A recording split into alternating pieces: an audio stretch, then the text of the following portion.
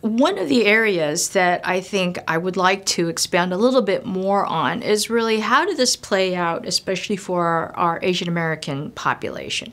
Mainly because to this day, there are so many misunderstandings, misinterpretations, or myths that are out there, right? And especially in education, might I even say it, in education research, that really we need to really disentangle some of those concepts, if you will.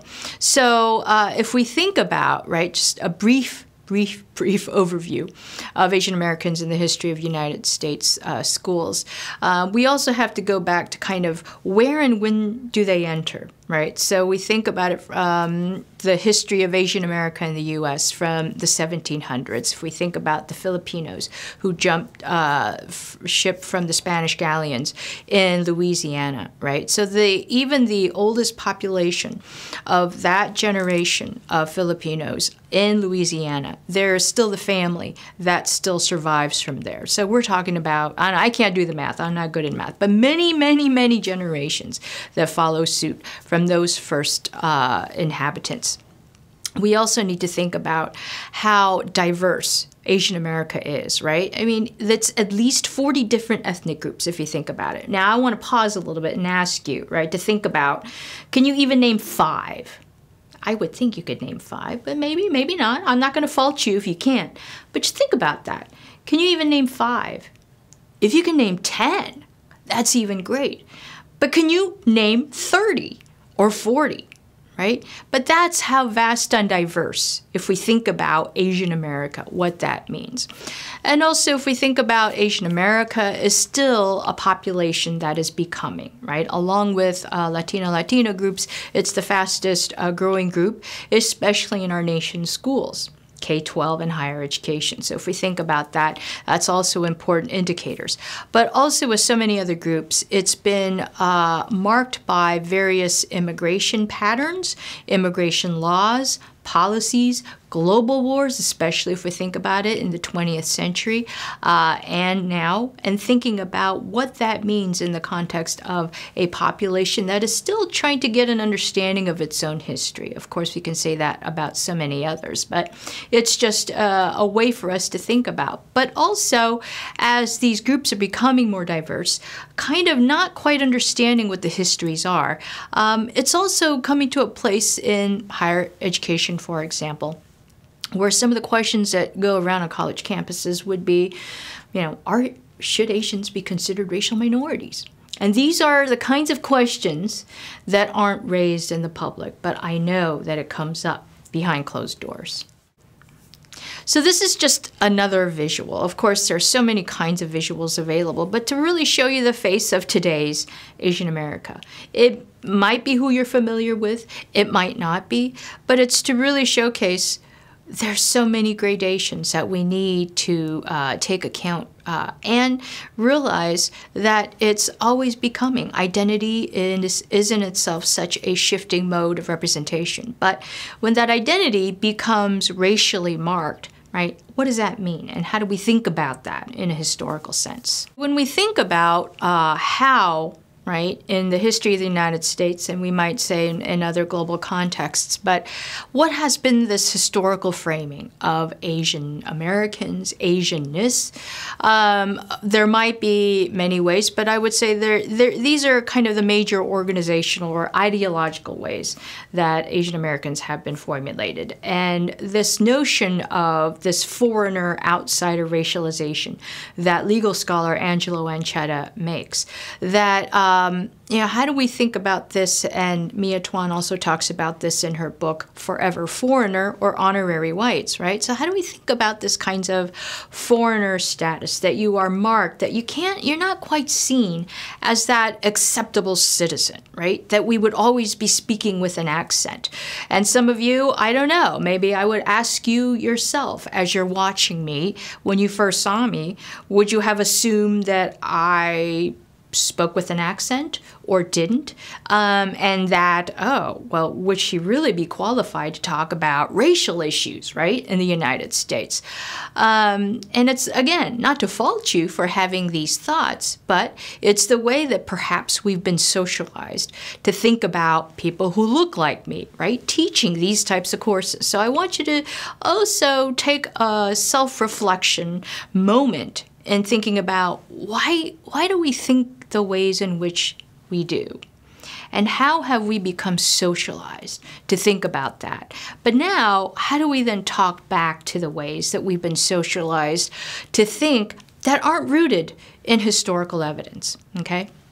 So there's that notion of outsider foreign racialization, right, that affected citizenship and citizenship status in the United States, right? And also for Latino populations, that we don't quite fit in to the fabric of U.S. citizenship.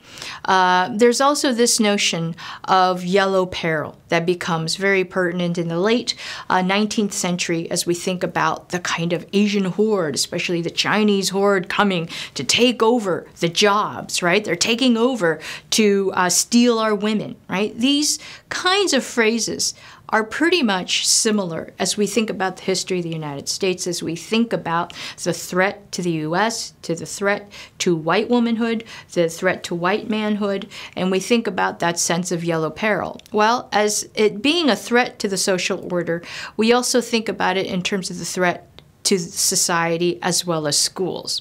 Okay?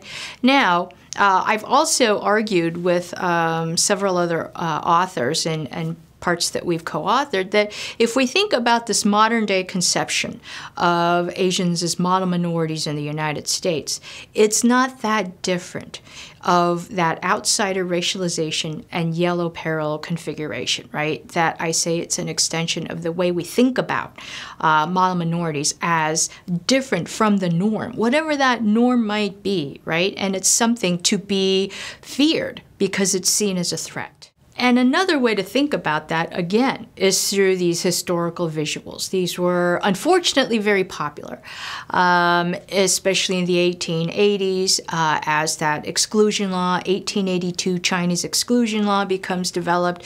And so you have a lot of these kinds of, and this is an advertisement, okay? So this is an advertisement out of Dixon, Illinois.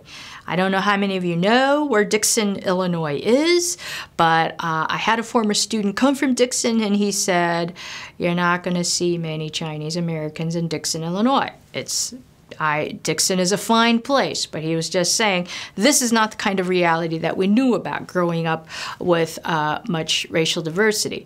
Well, considering that this advertisement, right, the magic washer developed by George D. of Dixon, Illinois, is portraying Uncle Sam, right, America, kicking out that caricature, these gross caricatures as being rat-like. If you think, if you kind of look at the pictorial depictions of the Chinese characters, but it's also playing into the fears of the American public about, well, we don't need to worry about them taking over these laundromats and washing because now we have the development of a new magic washer that will not only improve our lives through this new technology, but also, right, ward off that unwanted foreign element into our land. So there's so many different elements that's represented through this advertisement, but really speaks to that larger public discourse about anti-Chinese,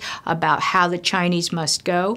And if we think about how that anti-immigrant rhetoric plays out in our political landscape, how those kinds of languages and phrases are there, but it might be attached to different populations, but how we also need to keep that in mind. And as we think about how did this play out in the life of real people, right? Because previously there was that stereotypical way of looking at Chinese immigrants. But here's a real case when we think about the case of Mamie Tape in San Francisco in 1885. So Mamie Tape is in the middle of that photograph there.